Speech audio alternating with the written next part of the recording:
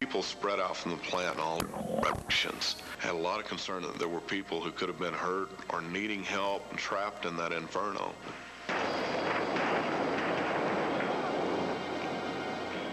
The true spirit of a community can most often be measured during a disaster. An unexpected crisis can bring people closer together and remind them of what is truly important in life, family and friends. That's what happened in Henderson, Nevada on May 4th, 1988, when a fire in a chemical plant caused a series of violent explosions. These blasts were so powerful that you'll actually see the shock waves as they move through the air. Our story begins when Dennis Todd, an engineer, arrives on his job 5 miles from that same chemical plant with, as luck would have it, his video camera. That camera and others would capture the terrifying moments of that day and the personal stories of a community under fire. May 4th, 1988, I had been contracted to do routine maintenance work on a TV transmit facility on Black Mountain in Henderson, Nevada.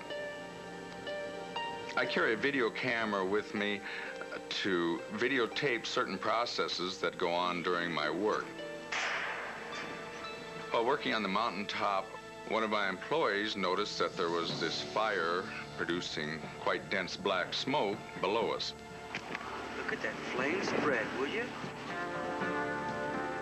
And an engineer from one of the other television stations came over, and he mentioned that that was Pepcon, and it was a rocket fuel plant. What do they make there, Chuck? It's a solid propellant for rockets. Oh my God! I was dumbfounded at the speed at which this material was burning and spreading, and the brilliance of this flame, unlike a flame I had never seen before. Did you call somebody? Yeah, fire department.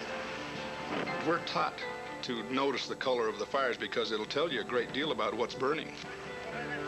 The colors were really a weird orange, brown, gray color, and that's not normal in a building fire. I worked for Pepcon for about 7 years prior to the fire, and I was there the day it happened.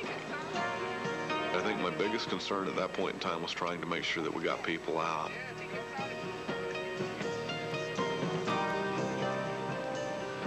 I could see that toxic cloud, and that really bothered me because the cloud was blowing basically right toward us. We were going to have to kind of enter the cloud to get to where we had to go. I told my driver to stop probably 1,200 feet from the plant. And I'm standing next to the ambulance. I'm putting on my air pack. The first explosion came and blew me into the ambulance. Oh! I turned around and saw the first explosion, and it took 8 or 9 seconds before the shock wave got to us, and it was very loud.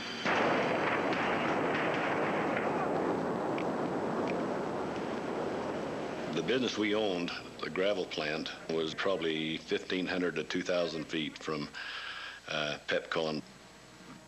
Sounded just like a bomb that went off right next to us. People got out of that. I was sure that somebody was going to be seriously injured and perhaps killed.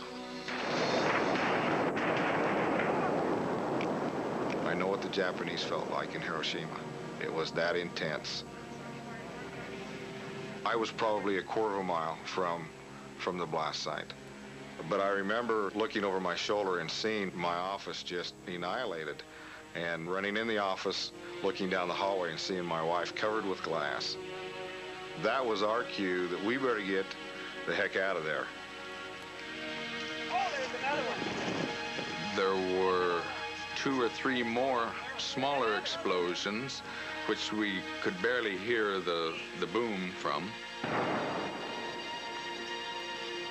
After the flames had subsided and all we could see was smoke coming out, I felt, well, this must have been the end of it, that everything that was going to explode had exploded. And as we stopped and got out of the rig again and started to put on our air packs again, the big explosion came. And I mean, this thing was huge.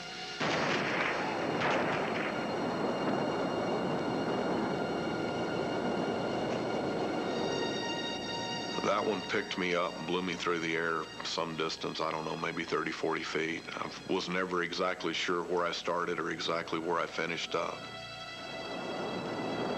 The blast took both of my eardrums out and ruptured them and filled my ear canals with sand and gravel.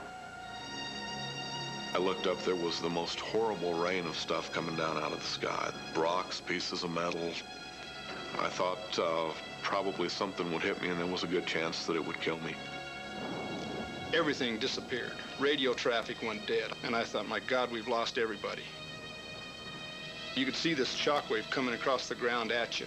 I kept waiting for arms and legs and these bodies to come flying through the air at me.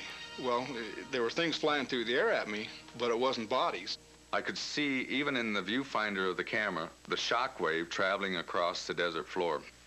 I had been looking at the marshmallow plant, and as this explosion occurred, the shock waves rippled the roof on the building. The building was being destroyed in front of my eyes. You're sitting here watching this giant shock wave coming toward you, and you think, what the heck do we do now? It was just awesome.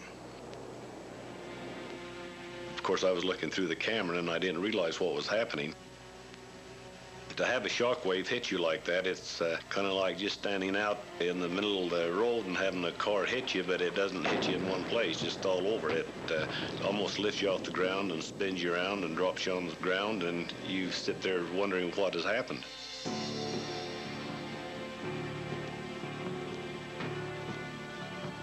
There was no doubt in my mind that those people had died, but they didn't.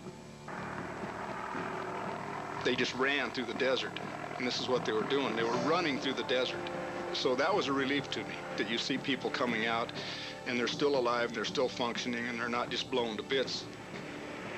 The ambulances were coming back and forth and taking the people that were hurt the worst up to the hospital first. There were lines set up outside the hospital. It was mass confusion and mass chaos. Our power was out. Our communication systems were out. Most of the windows and glass in the hospital had been blown out. And at the same time, we were needing to respond to hundreds of people that were just streaming in from the community. We're going to Jenny's. It's just up the street. She needs to know that Red is okay.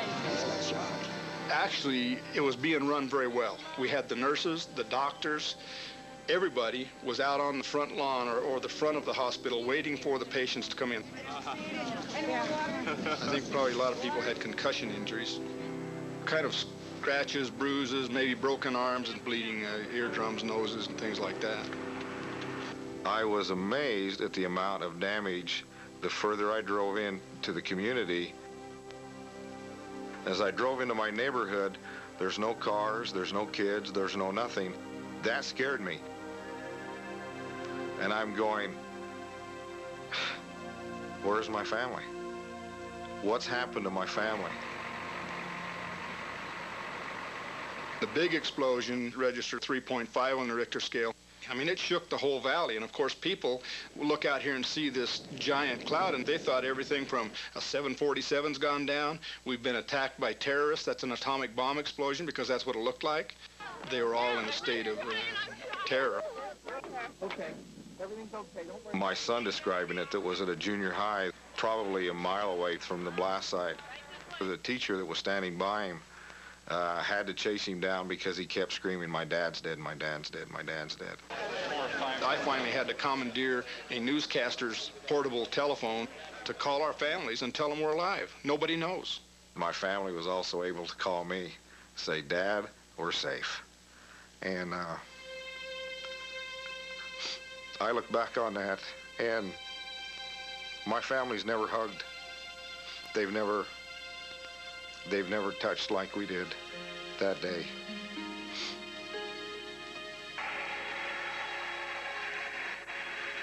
I continued to shoot the aftermath of the explosion, and I began to see the results of this explosion even more. It was a very eerie feeling. The twisted steel of the buildings, the debris all over the road, getting quite a bit of radiation heat from the burning gas, and a very eerie feeling that nobody's around.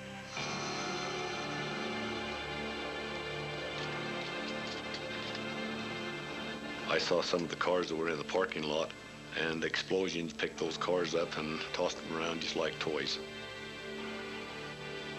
The main office of the gravel plant, it actually moved the whole building off the foundation.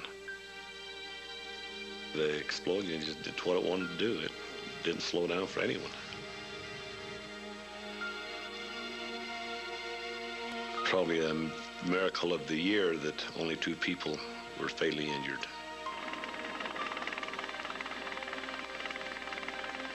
Thank God we didn't lose more people than we did. We were very lucky that day.